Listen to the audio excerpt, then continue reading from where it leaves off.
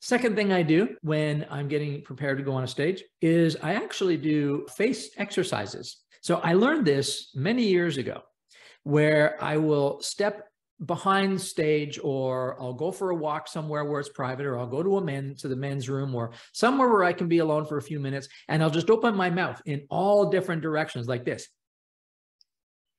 And until it stretches, till it hurts. And then I'll announce the vowels, A, E, I, O, U. And I'll do that over and over again until I'm sore here. Now, I do it 15 or 20 minutes before I go on stage because I get all red. I want that red to go away. But here's what I found. When I stretch those muscles in my face, it's just like an athlete stretching their muscles before they play, before they get into their game. And it loosens up the muscles in your face. And so I find the words flow easier. It feels better when I'm on the stage. So that's the second thing I'll do to help prepare and get comfortable on the stage.